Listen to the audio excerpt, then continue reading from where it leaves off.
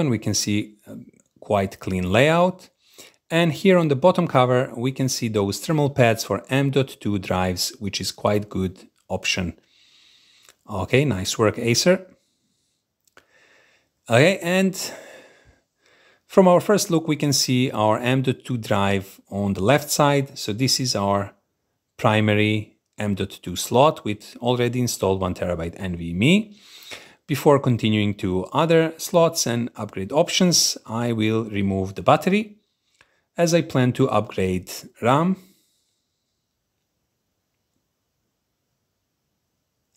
Okay, that's out of the way. Okay, so on the left side, we have this HDD or SSD storage drive bay, and this is where you can install the additional drive. Secondary M.2 slot for NVMe SSD drives is this one, and you need 2280 size. So this is the same size like the one we have in the primary slot. I will just show you with another NVMe drive. Yeah, so this is what you need for upgrading.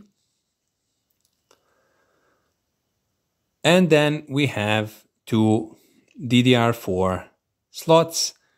So this laptop comes with 2x8 gigs DDR4, 3200 megahertz RAM memory, but I will upgrade it to 2x16 with the same specs, making it into 32 gigs. Okay, and this is a great feature that none of the RAM memory is integrated into mainboard.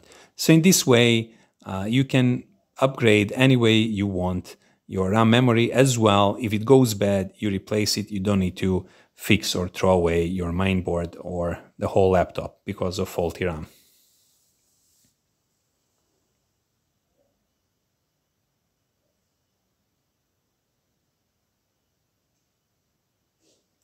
Okay, find the angle, push your RAM module and push it down, and you need to hear click, and that's it.